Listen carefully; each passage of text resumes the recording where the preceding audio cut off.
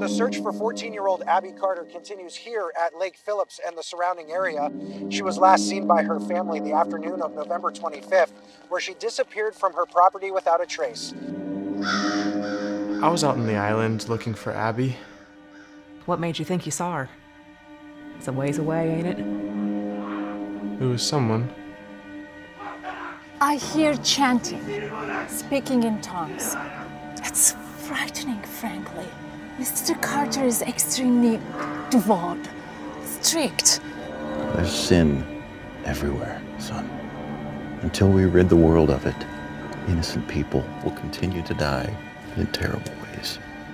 I want to find my sister, not rid the world of evil.